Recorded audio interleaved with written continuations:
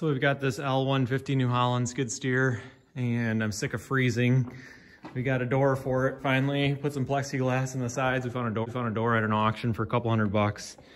Now we're gonna we bought this heater. It's a Northern radiator heater, and you can see what it is here. Just 12 volt, I think it was a couple $100. Here's the part number even, if you need it.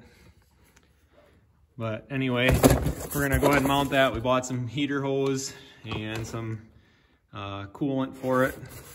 And we bought these two fittings from New Holland, 642, 560. They're the ones that go on the block to allow for the heater to be plumbed in the system. So we gotta wire it and we gotta hook up the heater hoses.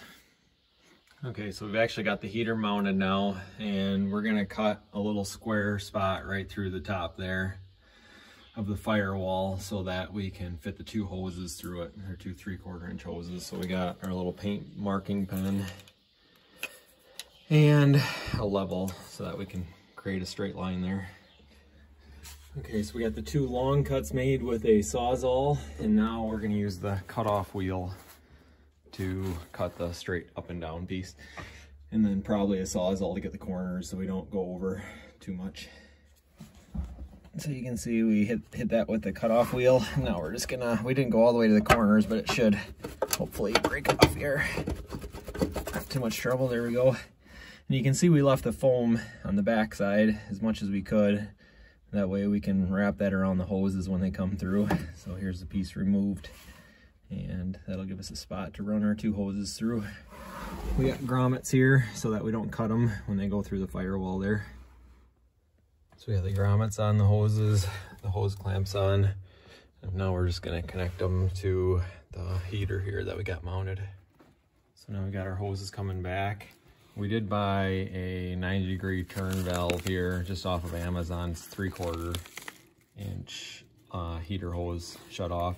That way we can shut off the heat in the summer so we don't have that hot coolant circulating in the cab when it's hot in the summer. So we're gonna plumb that in the line here real quick and put it in a spot where it's pretty easy to turn on and off. So there's two of these fittings that make it so you can tap into the motor with your coolant. Here's the part number 642560. These are from New Holland. And one of them goes right there on top of the water pump. And the other one goes on the back side of the thermostat where it goes back in the motor. So we got one of the heater hoses hooked up. That one that comes off the thermostat, it goes back behind under the muffler. We don't want it anywhere near the muffler, and straight in.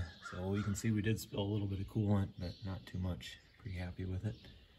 And that's how she looks.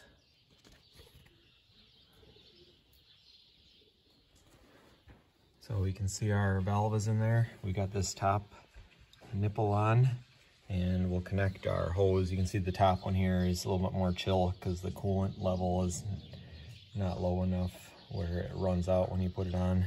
Whereas that one, of course, the coolant was right there. So it was running out as we were putting it on, but this one's kind of easy. So we're gonna slide it on and tighten our hose clamp up.